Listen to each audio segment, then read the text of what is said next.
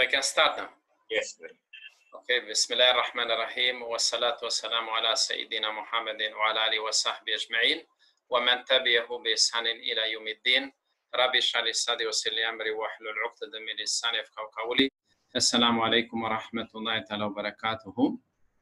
And may Allah bless all of us. And I would like to thank Allah subhanahu wa ta'ala for making it easy for us to have this meeting today. And today we are going to have this class number 6. And we are needed to finish the worldviews. And today this is the last part about the varieties of the worldviews from the Western perspective.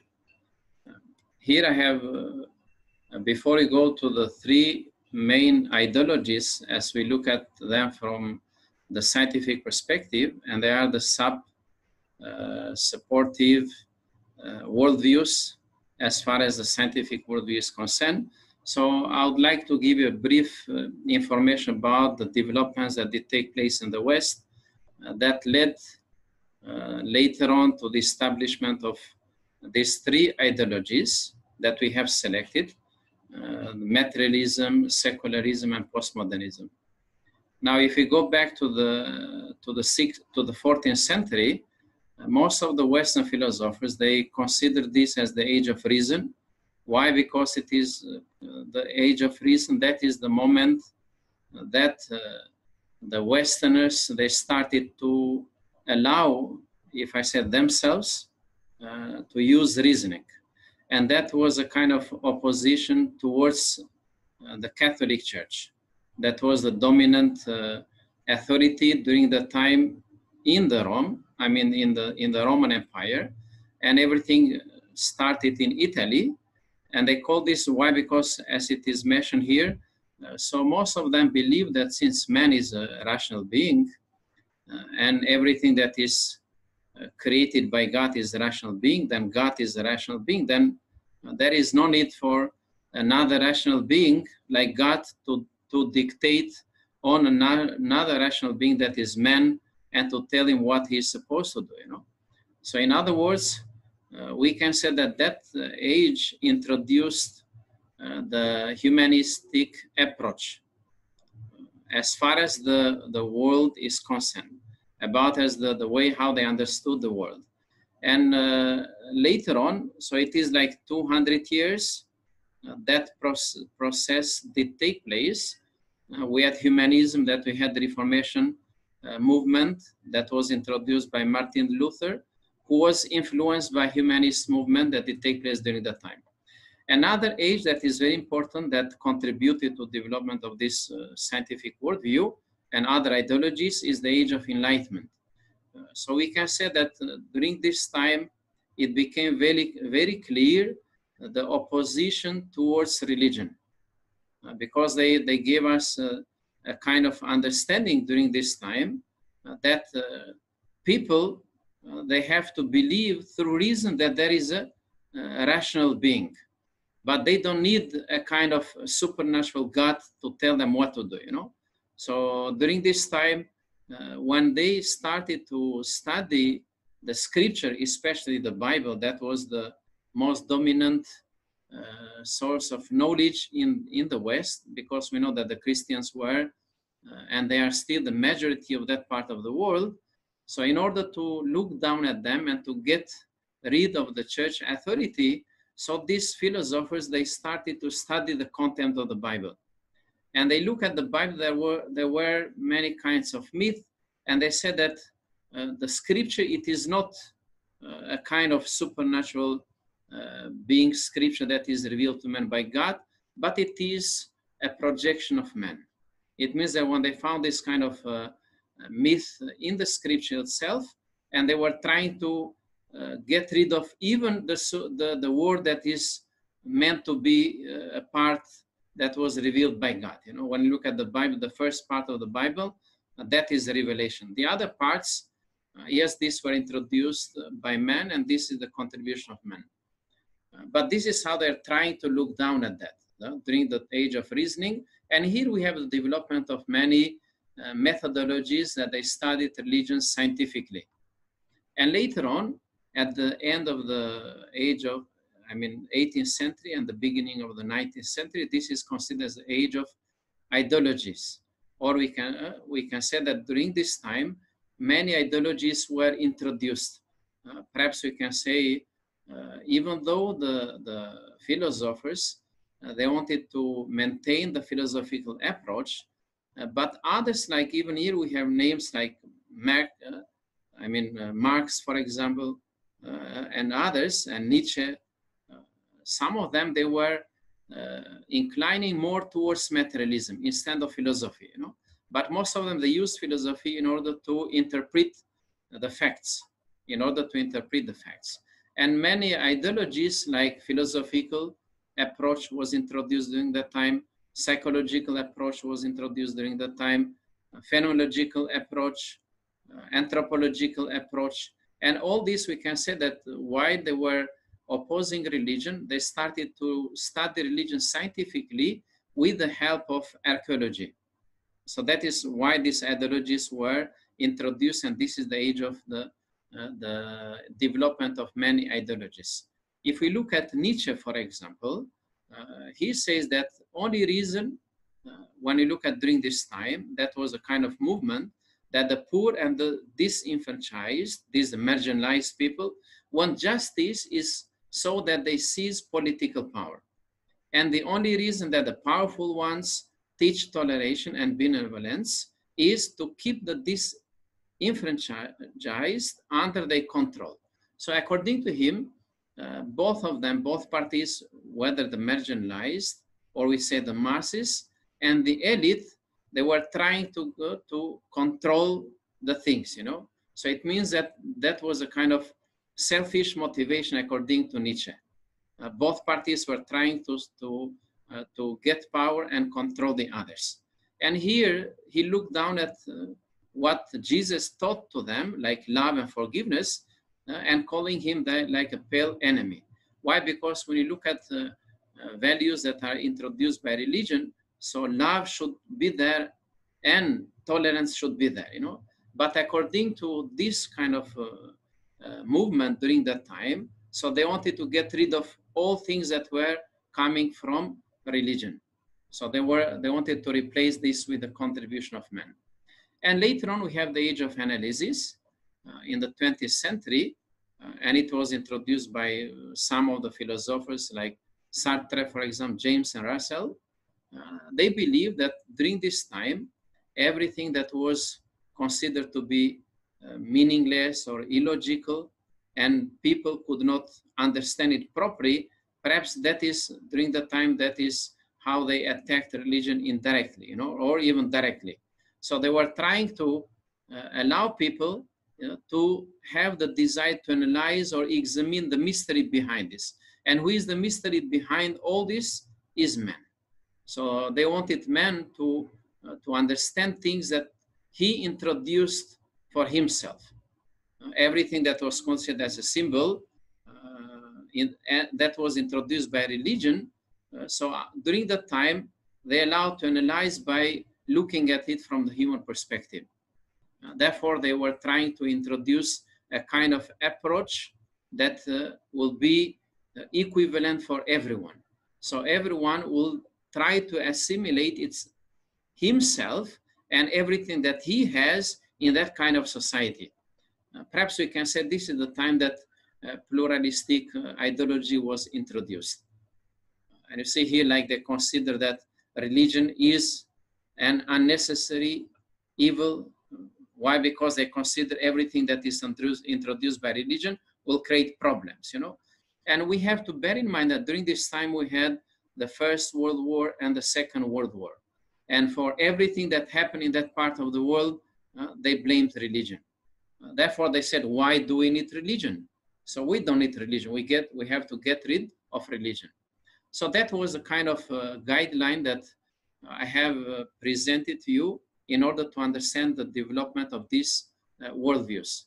And this is just a general observation by looking at how, from the humanistic perspective, these worldviews were introduced in that part of the world.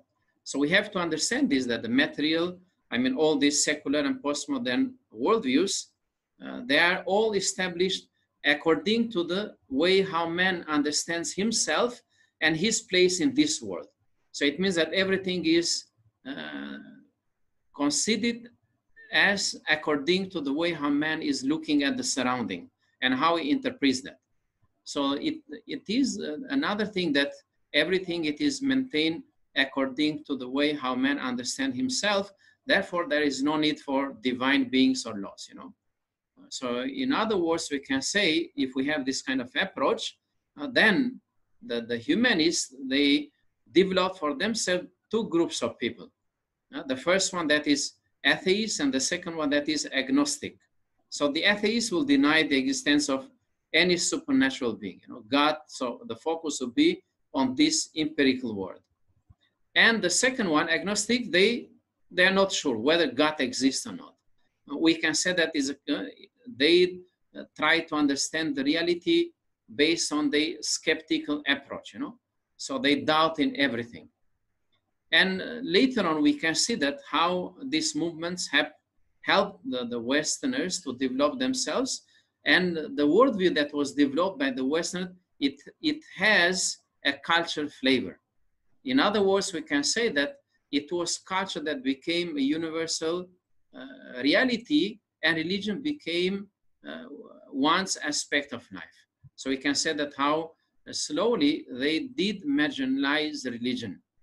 So here we can say that the culture-based worldview that dominated the West, it introduced other different types of understanding that were based on human free will, reason, and science.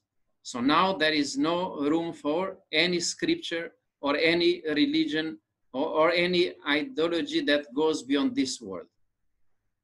Even they were very particular about the philosophical worldview, you know. So we can say that this is a pure materialistic worldview that is focusing on the way how humans perceive the reality. But within the limits of the empirical world, they don't go beyond the empirical world. So here, everything depends on the assumptions that people would like to know how the world, not only how the world is, but they would like to contribute how the world should be, you know. So that is something that man contributes to everything. And at the same time, both individuals and societies, they have to contribute to create this world they desire. How do they create this world that they are willing to have it? By applying the reason and the scientific methodology. So that will enable them to construct how they believe the world should be. So that is very important here, that we have to understand how the culture-based worldview in the West paved the way to the establishment of this scientific worldview, that under it are the sub-branches: materialism, secularism, and postmodernism. So here we understand that this paved the way to the development of these three other worldviews that are supporting the scientific worldview in the West. The first one, that is materialism, and we look at it as a worldview: secularism and postmodernism.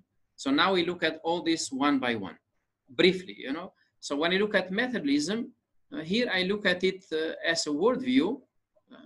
We have to understand those who contributed and how did they perceive this ideology, you know, and how they did establish a material worldview. So here I have referred to some of these great scholars in the West. How did they change? They started from philosophical perspective, then they ended up as materialists. And one of them, it is Friedrich Engels, and you know that he's one of the contributors of socialism, and later on how communism was established. So both of them who contributed to this ideology, they come from Germany. And according to him, materialism, he says, that was born first in England. When there, a person who was called Duns Scotus, he asked whether it was impossible for matter to think, you know. So it means that they wanted to focus only on material world in order to let people understand that if matter is understood in that way, then we don't have to link ourselves with the unseen or with the divine being. So then later on, he says that Besides, when this question was raised, then the one who contributed most was Francis Bacon. So he was attached to the Lord Chancellor of England during the time, during the 15th centuries and the beginning of the 16th centuries. And according to them, later on, he betrayed the Lord, then he was exiled. Now, according to Bacon, he believes that science is based on experience. And of course, in order to understand it further, he said that how we understand this based on experience, that is how it is understood through the senses to a rational method of investigation. It means that everything that is understood through the means of science should be understood by the help of the senses. And through that, they can do the investigation when they're dealing with any subject. And here it is how this approach should be understood. And he argues that should be a kind of induction, analysis, comparison, observation, and experiment. So all these principles that are or were introduced by Bacon, they form what we call this scientific method.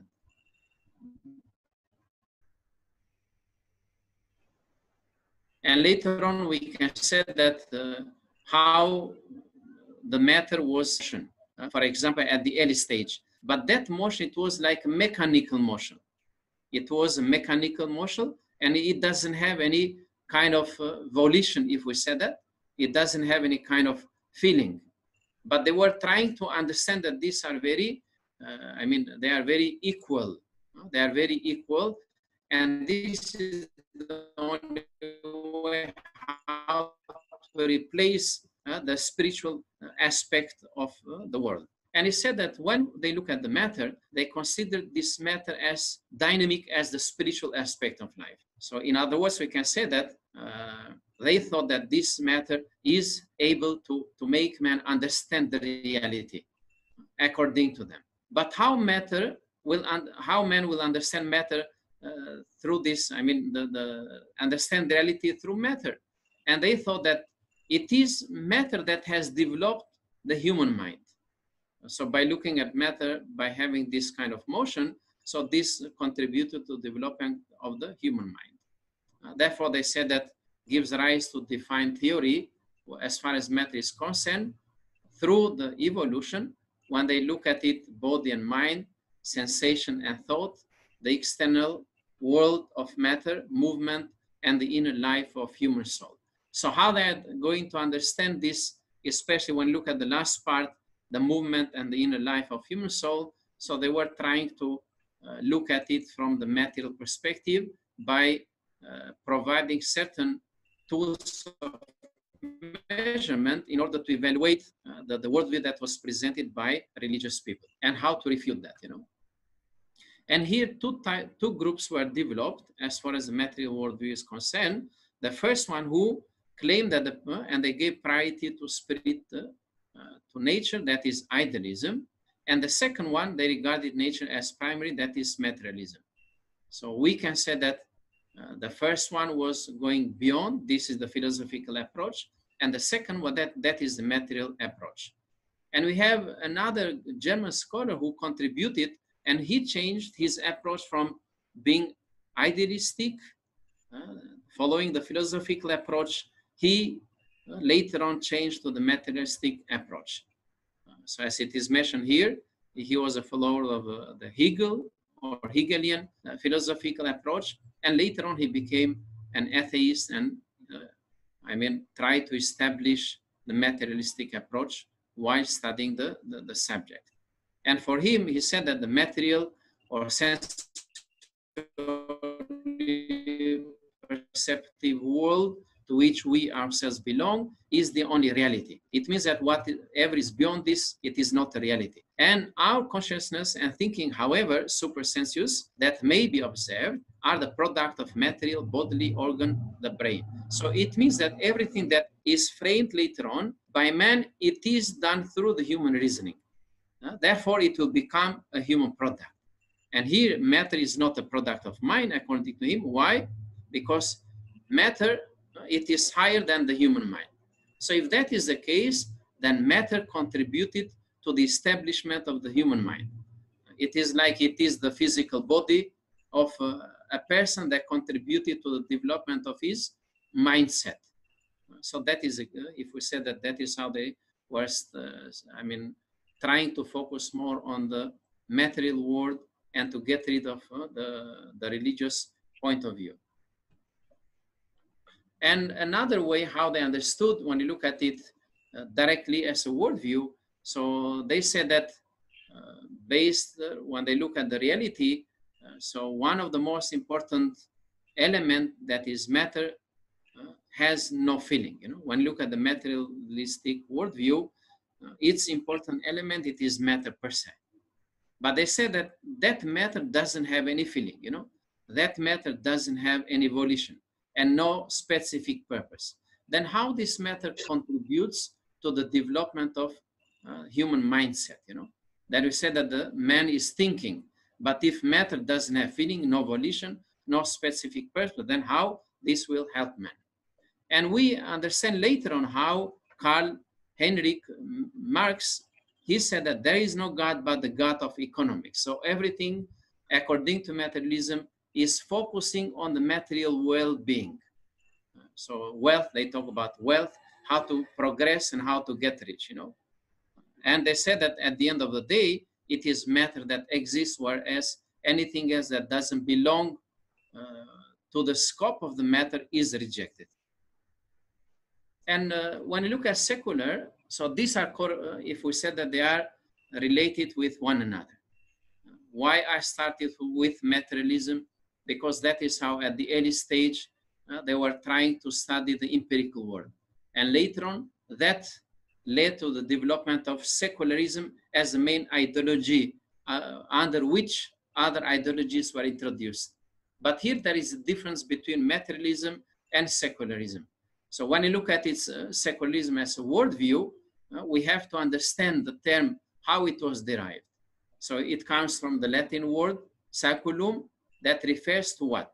A generation or an age or belonging to this age or worldly aspect of life. In other words, we can say here, by looking at this definition, is not different from what materialism introduced to them. Why? Because it focuses on the empirical world. And it involves that everyone should acknowledge the existence of this world and all realities that belong to this world. Other than that are denied.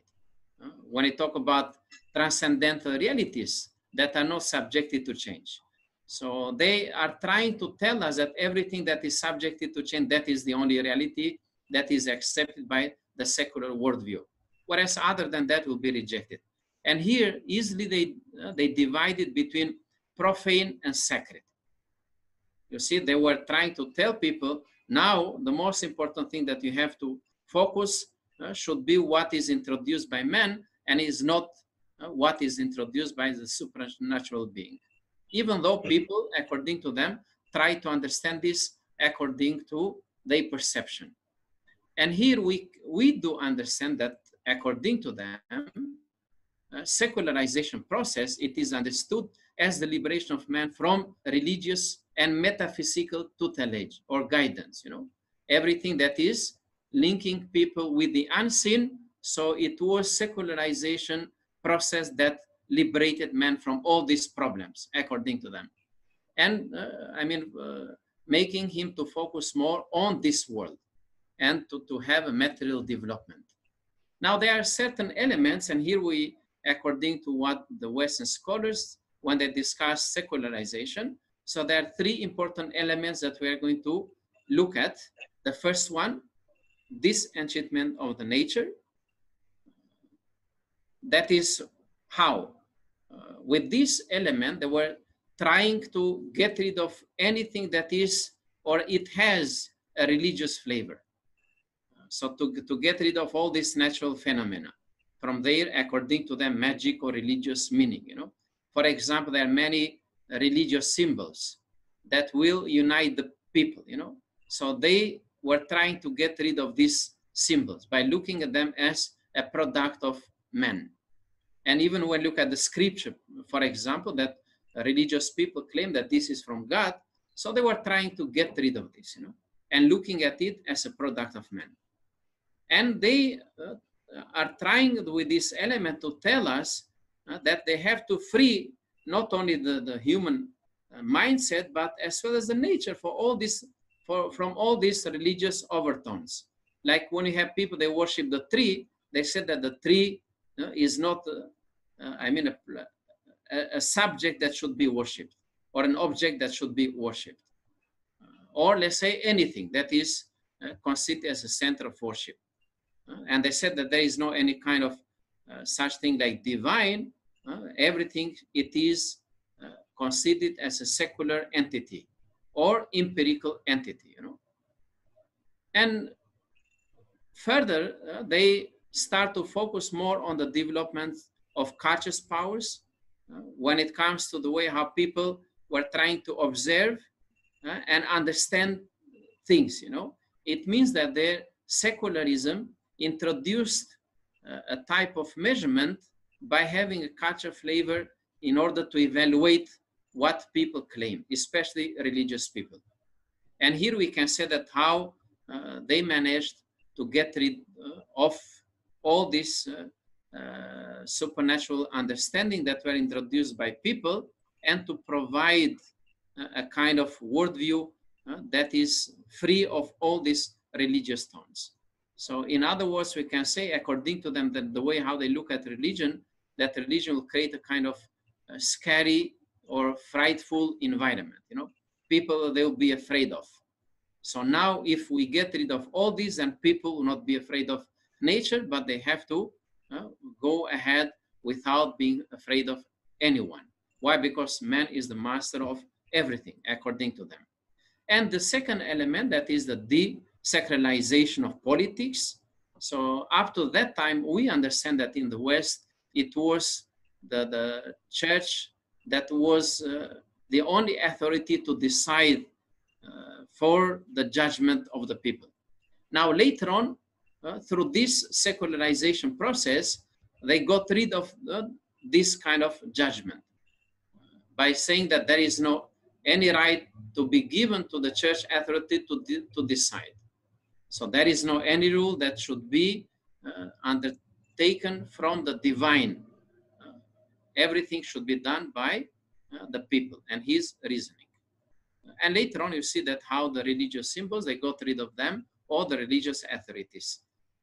Here, as we mentioned at the beginning, here we can see the shift of power from religious authorities to the politics. You know. We can say that the governments were established and the politicians were the ones who were deciding without taking any consideration from the religious authorities. And the last element, that is deconsecration or relativization of values. So it means here, when you look at religions or the teachings of religions, they do provide values that will provide complete security for people. Like, let's say, if we are afraid of injustice, then we believe that justice will be served, if not here, on the day of judgment. But here, if we get rid of that kind of perception, then these values will be destroyed, and people will not feel any more secure. Why? Because all these ultimate claims that are introduced by religion will be, deleted from the minds of the people.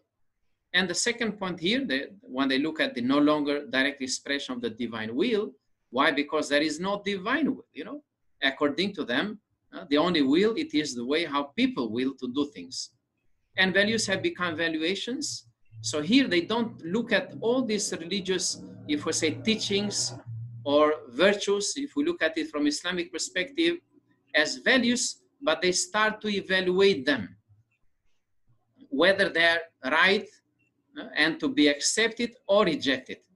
But of course, the way they evaluate them, it is not done based on the teachings of that particular religion, but it is done based on the secular worldview. And as it is mentioned here, so everything, it is a product of the human history, and as such it is partial, and if it is partial, it's subjected to change. And this is not the divine projection, but it is a human projection, and at the end, man is the only mystery behind everything. And here, the worldview that, if we said the perception that was introduced by the secular worldview about the reality, so even though they got rid of believing God, but they introduced another system that people start to believe in it as God, you know. Like here, when they introduced the concept of growth and inflation. So why in our today's world, especially the governments are very worried about inflation. Why? Because inflation will cause many problems, you know. People, they will become jobless. Therefore here, in order to maintain balance in the society where destruction will not take place, they believe that there should be a continuous progress and development. Therefore here, as I have understood growth, it is understood as the concept of God in secularism. And inflation, that is evil because that will cause destruction and people will be, as I mentioned to you, that will be jobless and they will not be able to survive. And in other words, we can say that when you look at secular societies, religion should be considered as individual affairs, you know, or personal matter. So you don't have the right to go there and preach your religion. You can practice it in your individual life. When you come out to public, then you have to live like others. Therefore, during the time, even today, we have many, even some among the religious people who have been influenced by this worldview. They said that you don't have to tell me what to do, you know. I know what I'm supposed to do. Even a Muslim will tell you that. Now, the last worldview that comes under the scientific worldview, it is postmodernism or postmodern worldview.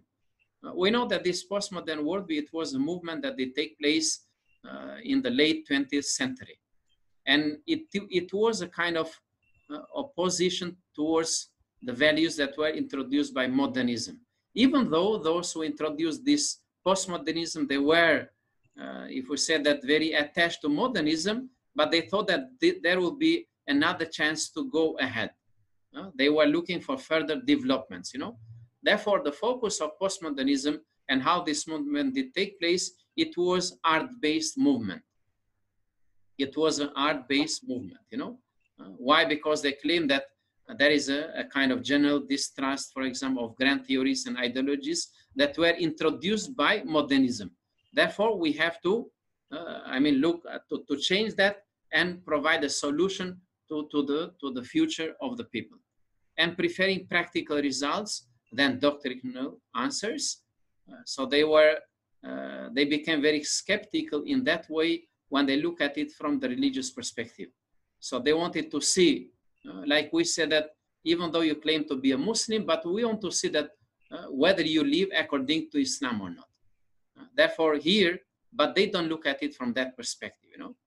And for them, spirituality is important when this will provide solutions to the problems that are faced by the members of the community.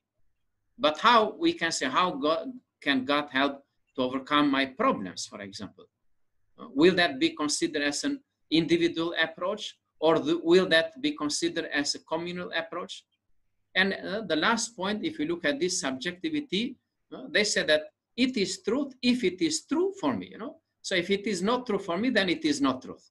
It means that everyone has the right to reject or accept the truths that are claimed by different people, you know, in that particular community. And here we have identified 7, elements. When you look at here, 7 elements. The first one, we just mentioned that there is no absolute truth. You know? And under this, we understand that the idea of religious pluralism is taking care of this.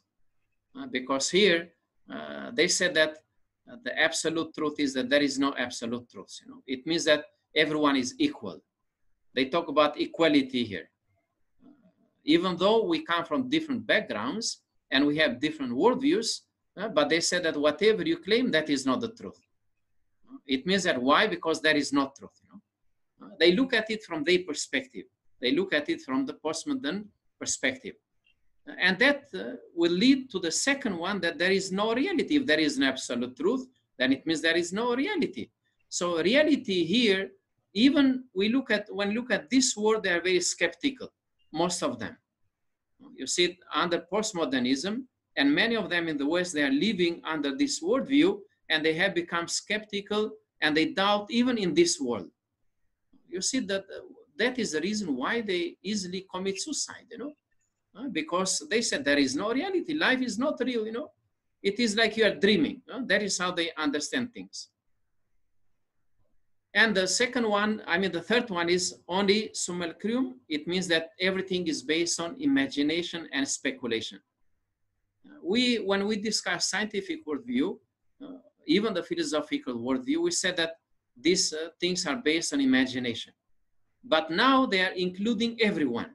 So everything that you see, it is based on imagination. And they are trying to speculate facts.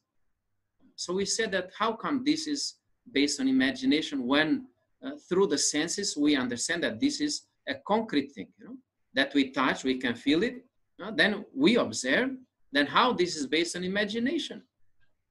And that paved the way to another element that is meaningless and valueless.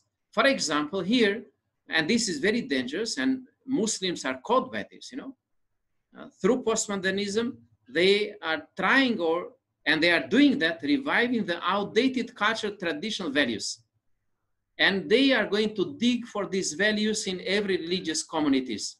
And they have started this long time ago when they targeted, if we say that, after 1960s, when they targeted the Muslim communities, and even today, we can see that today they are telling us that the teachings of Islam are not the one that you are supposed to follow, because you just embrace Islam later on. But the one that you have to follow, you go back to your tradition, go back to your culture, and this will create a problem for every religious community, and especially the Muslim community.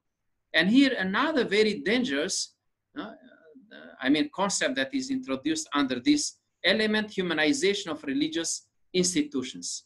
So they will never stop, as long as opposition is there towards religion in general and Islam in particular. So this will be there whether we like it or not. Therefore, even in Islamic education institutions, we have this kind of approach, like they talk about human education instead of Islamic education. They start with what is human, then what is left, just let them teach about Islam, But priority should be given to the human product. And there is total doubt, what I mentioned to you before, no confidence in life as such, skepticism, and this will lead to destruction. If you don't have confidence, and this will not increase your self-esteem, then how we are going to produce, for example, if we have this kind of perception. When we face problems, then we doubt whether we are going to have a good result or not, or whether life will be, that I'll go through will be happy, or I face many problems, So therefore, when you look at religion, and Islam per se provides us a complete worldview that facilitates everything we need in this world, as well as in the hereafter. And another problem, if we said that was introduced by postmodernism, when they talk about multiplicities of truths, even though that started during the age of analysis, if we said that. But during the time it was emphasized, and we had many among the religious representatives, even Christians, they objected that. But now it has become, in the last 30 years or 40 years, and even now, this is dominating. Like they talk about multiplicities of truths, ethnicities, So that is how they divide the religious communities under the umbrella of ethnicities, and cultures. And we see that religious people, they govern their life not according to religion, but according to their differences, like ethnicities and cultural values that they have. And here, the most important thing that is introducing all this, they look at it that everything is diverse in nature. And here is we can apply Darwin's theory of evolution. When he said that at the beginning, everything is multiple in nature, is a multiple organism. And later on, people selected one among this multiplicity. And we see with this postmodernism, the Westerners are leading people back.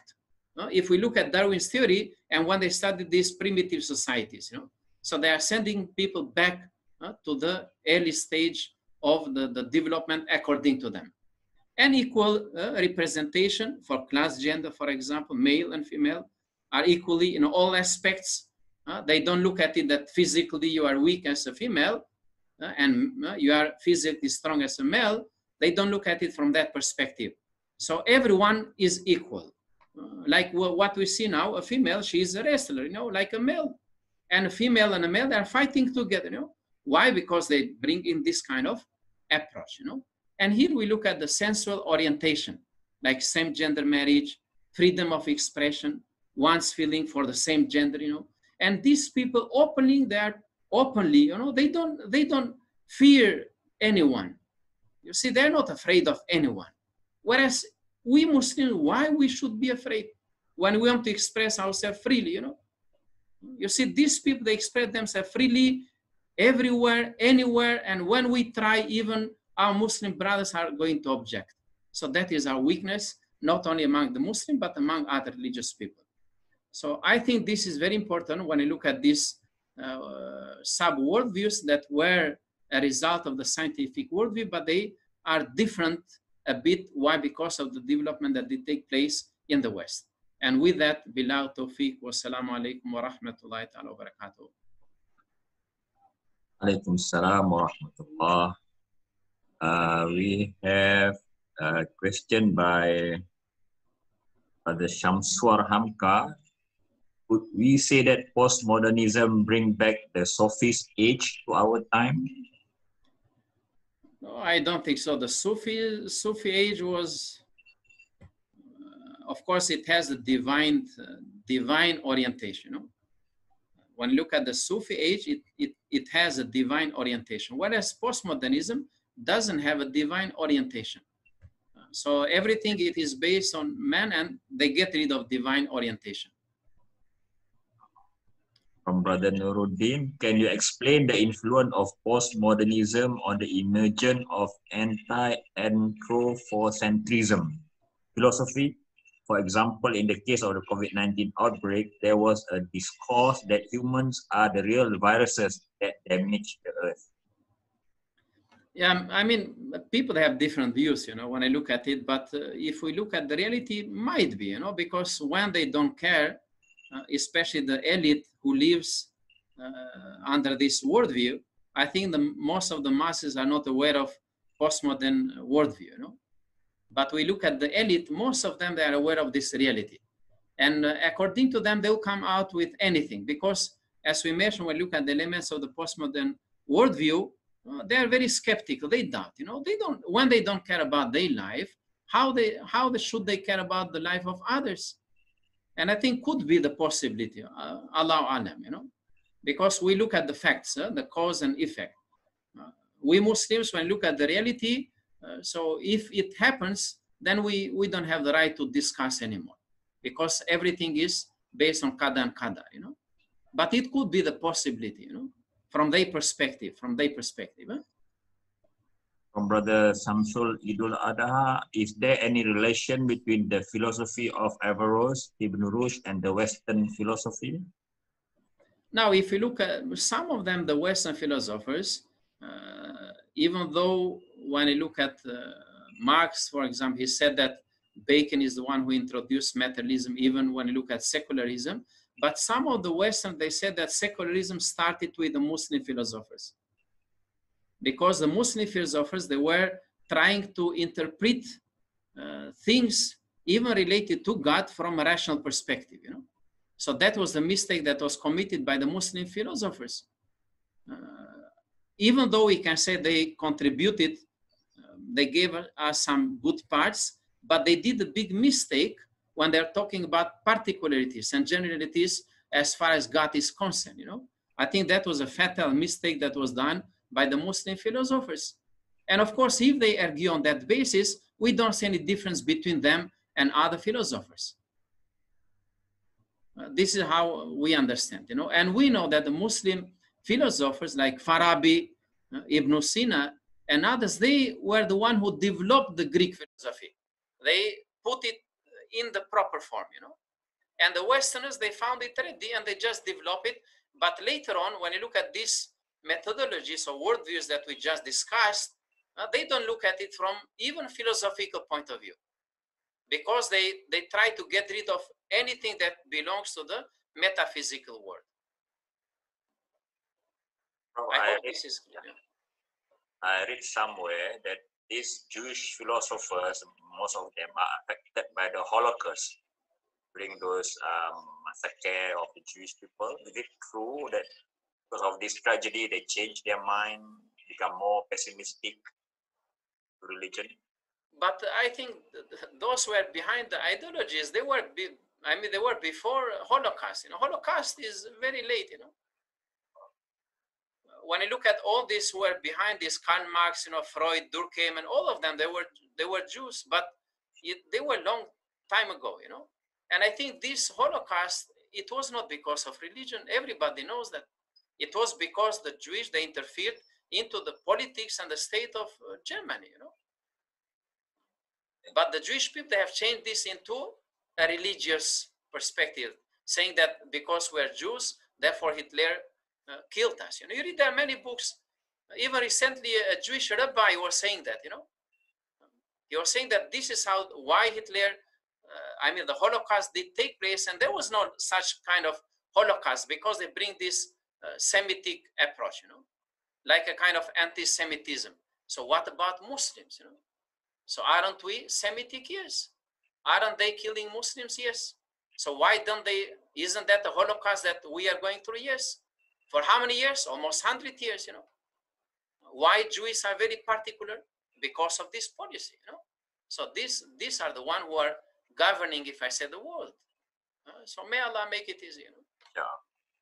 Okay, from Brother Imran, as a Muslim who is highly exposed to these philosophies, how should I integrate my Islamic lifestyle within a community of these philosophies? Now, if you look at it from the Islamic perspective, Islamic worldview gives us a balanced worldview. So we don't have to go into this kind of philosophical as they introduced to us. You know, why? Because this might create a problem. It is like you are inclining yourself to one aspect of life. Whereas Islam provides a very simple worldview that can facilitate us and everyone can understand, you know. And we have seen those Muslim philosophers who have gone into details. They provided a methodology that is not understood by masses, you know, even by learned people. They reach to that level. Some of them, even we have some contemporary Muslim philosophers, they provide a literature no one can understand except them. So this is not what Islam wants us to do, you know. I think this is, when you read the Quran, we understand, everyone understands the Quran. So that should be the methodology that we have, or the knowledge that we have to provide for ourselves. Not to go to all these extremes, you know. What do you think about the quote from a Muslim scholar? I went to the West and saw Islam, but no Muslim. I got back to the East and saw Muslim, but no Islam, based on the Islamic world. Now, if we say that, of course, I mean, during the time, if you look at the West compared to what we have today, the West, they were better off. Why? Because there was the peak, if we say, of the Western civilization. We are talking about the end of the 18th century and the beginning of the 19th century. And there was a discipline, you know, there was a system, if we say that. Therefore, these people like Muhammad Abdu and Afghani and others, when they went to the West, and we have even Sir Ahmed Khan, you know, from India. So when they went to the West, they were impressed by the system that they had introduced. They were very materially, we talk about materially. From material perspective, they were better off compared to the Muslims. And therefore, this made the Muslims, when they compared with what they had back home, they said, we see Islam in the West, and we don't see their Muslims, you know. Why? Because that is Islam. Islam provided for the Muslims before what the Westerners provided for themselves, you know. But during the time, and we have to bear in mind that the destruction that was done in the Muslim world by the colonizers. And in order to promote their values, So that is how they made the Muslim, even scholars, to get confused, you know, because they destroyed everything in the Muslim world. That is the reality, I mean. So if you read, and even today they're praising themselves. Why? Because what we have back home, it is based on corruption, you know. And when you go there, but today we can say that it's not like if we compare with that time. The West was better off if we said that. Why? Because postmodernism, they started to talk about career-based education. And now recently they have realized that this career-based education destroyed everything. Doesn't have value, you know. Now some of these in the West, they introduce some, there are few universities are the most expensive universities that they combine both, you know. You see, they're coming back. They understood that it doesn't work, you know. Almost 100 years they introduced the destructive methodology that destroyed other parts of the world. Why? Because as I mentioned before, it is a kind of selfish approach, you know. The West doesn't want others to dominate. The Western culture should dominate. Therefore, anyone that is standing in front of the Western culture should be destroyed, you know. And they are telling us that we didn't do that. I mean, Muslims did not use that approach, you know. So they didn't say that other cultures should be destroyed. So other cultures were allowed, other religious communities were allowed, as long as they did not create any problem. But you look at the West, even today, you know, humanization is a continuous process, whether we like it or not. So we have to be very careful as Muslims to understand what they have and how to respond. So we don't have to bargain here. You see, like accepting what they claim is not what Islam wants us to do. We have to introduce to them the Islamic worldview. Why should we accept the Western worldview? And what should they accept the human worldview, you know, that they have introduced, especially in the education? Why they target education? Because that is destroying the whole community, you know, whether we like it or not. So please, we have to be very careful as intellectuals, and we have to guide the masses. You see, many Muslim among us, they are not aware of this fact, you know. They will accept things unintentionally. And then when they realize they have entered that particular group, you know, and it will be difficult to bring them out. So we have to be very particular. So whether we like it or not, it is there, you know, everywhere. From Brother Shuaib, what role does diverse cultures play in Islamic worldview? We see within the Muslim communities worldwide, there are different cultures that has caused different practices which may be not authentic or even permissible. Now, if you look at it from Islamic worldview, everyone that becomes Muslim, he can practice any culture value that is not against Islam. That is very clear. You know? And when Muslims come together, they have to get rid of these culture values that will create a contradiction among them. So that is very clear picture that Islamic worldview is presented to us. Now, when we are living with others, so if they accept to live with us, like in Malaysia, for example, so we have to tell them any culture values that will cause harm to the community should be avoided. As simple as that, you know. But if you look at the West, they don't even allow us to practice the teachings of Islam, you know. Or if we say that the symbols that represents our identity as Muslims. Why they focus more on culture? Because for them, culture is a human product, you know. That's where they talk about this culture diversity. And under this, religion will be put somewhere, you know. If you go to the West, even though they say that we have democracy, but they're very particular. So when you are going to enter one education institution there, so there, when you look at the reality, you are not allowed to bring in religious symbols. But if that symbol is representing one's culture and is not related to religion, you're welcome, you know, because this is what they promote, you know. I think this is very clear, you know, very clear. So I think what Islam provides, and if we look at other religions, if they practice it properly, is better off compared to what we have. But if we say that, if we look at the scientific worldview, as we have discussed, and these worldviews, so they are claiming that everything is a human product. So I mentioned before, this is supporting us, you know. If they don't look at Islam as such, and if they look at Muslims, we might agree, because some Muslims, they behave according to what they see is right, and they become selfish. They don't live according to Islam. So we can say maybe that, as I mentioned before, if we look at before that, why this, even today when you go to the West, we can see some kind of justice, you know. We can see some kind of justice. So what they need now, they need the Islamic approach, you know, to complete what they have introduced. See, it's very easy for a scientist to embrace Islam, but it's very difficult for a Christian, let's say, or a Jew, or a Hindu, or Buddhist, a learned person to embrace Islam. It's very difficult. Rarely we can find. Why? Because the scientists, they have very pure, you see, if they use the pure human nature and intellect and reasoning to study the empirical world, then they will find the truth, you know.